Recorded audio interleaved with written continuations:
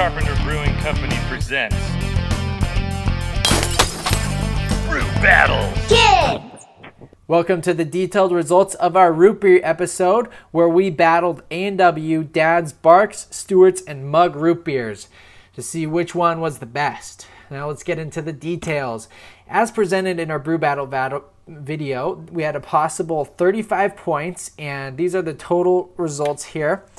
The first four, Barq, Stewart's, A&W, and Mug, are all in their own statistical category, meaning we couldn't tell any difference between those four. And then in the back, we could clearly say that Dad's root beer was not up to par with the other four as a total result. It had a score of 11 compared to 23s and 25s for the others. In the category of aroma, there was a possible 12 points. And again, in this category, the first four were all statistically inseparable. They were all in the same grouping with scores ranging between 6.7 and 8.0.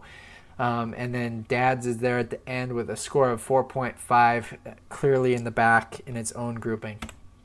In the category of appearance, we couldn't actually tell a difference between any of these scores statistically. Their scores ranged between 1.9 and 2.3, but there was no differences that were large enough to say that any one of them had a different appearance. And you could tell with root beers, they all kind of look the same anyways. In the category of flavor, this is our largest category with a possible 20 points. Again, the same story that we've been seeing. The first four were all in their own grouping with scores between 12.8 and 15.5, the highest being Barq's.